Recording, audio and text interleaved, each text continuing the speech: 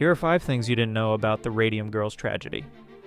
First, in the 1920s, female factory workers painting watch dials with radium developed a horrifying condition called radium jaw.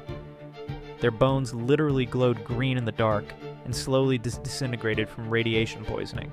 Second, these women were told to lick their paintbrushes to create fine points for detailed work.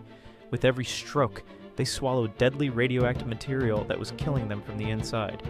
Third, their teeth fell out one by one, and their jaw bones crumbled away while they were still alive. The radium companies knew about the deadly dangers but told workers it was completely safe and would make them healthier.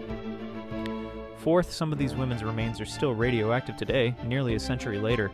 They had to be buried in lead-lined coffins to contain the radiation. Fifth, these dying women fought the first successful lawsuit against industrial poisoning in U.S. history.